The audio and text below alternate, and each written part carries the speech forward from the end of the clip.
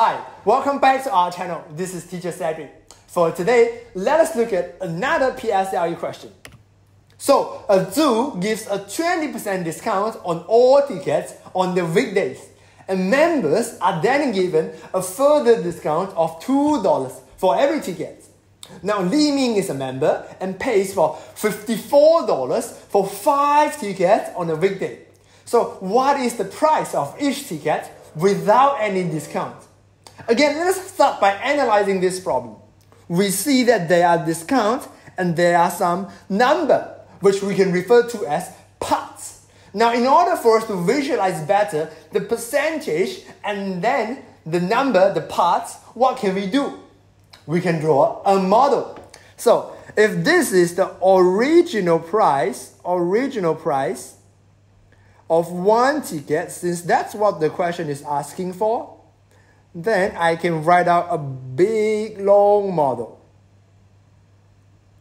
And on the weekday, there is a 20% discount. So let me draw out a 20% discount so that this is discounted, so that the remaining part will be the part that we have to pay for, which in this case is 80%. Okay? So now, if I can just figure out the value for any of this percentage of this part, then the problem is solved. So let's see if we can find that information from the question.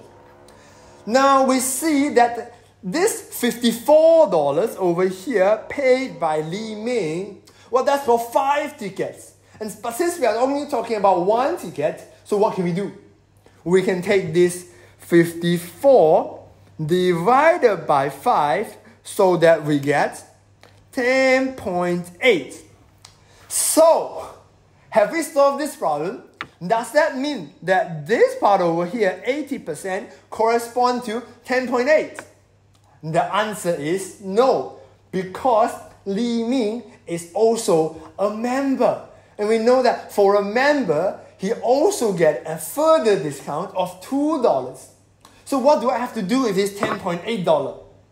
We can take 10.8 plus 2 so that we get 12.8. So this is not the price for the 80%. 12.8 should be the price of 80%. And the problem is already solved. 80% corresponds to 12.8. Now how would I work out the original amount, which is 100%? Well, we can first find out what is 20%. So 80% is 12.8. 20% is 12.8 divided by 4, which gives me 3.2. So if 20% is 3.2, then 100% is simply 3.2 times 5, which gives me 16. So that's the final answer. The original price of 1 ticket is 16.